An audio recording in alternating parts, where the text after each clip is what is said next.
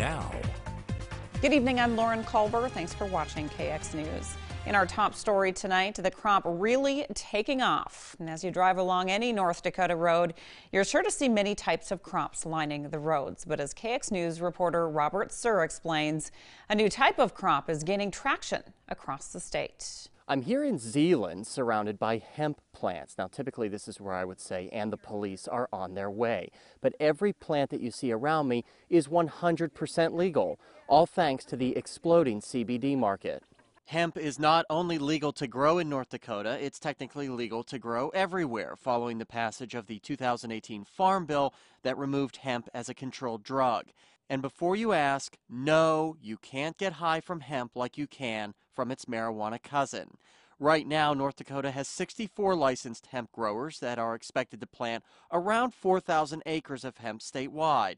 2 of those acres sit here in Zeeland on the property of Henry Doctor. He started growing it after hearing of the health benefits. Somebody told me about CBD, and we were just visiting with him about how it just makes you feel better and stuff, you know, and then after we were visiting, we got talking about growing hemp. Being South Dakota, couldn't grow it. Doctor was severely burned over 30 years ago. He currently uses CBD oil to treat some of his breathing issues and tells me the early fears were quickly put to rest. I'm on medication, and that's helped me a lot. And I was worried about the CBD because I have a CDL license, and it's all natural.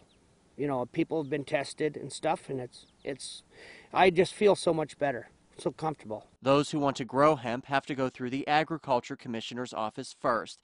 And Commissioner Doug Goring tells me, don't think you can grow hundreds of acres of hemp like you can corn.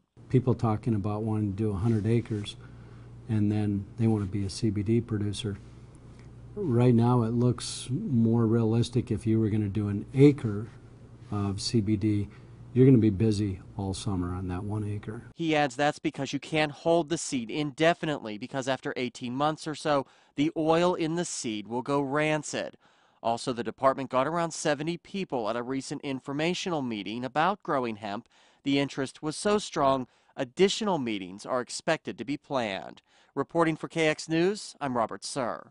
The Ag Department also says expect more farmers to explore growing hemp after changing the fee from $25 per acre to a flat fee of $350 max.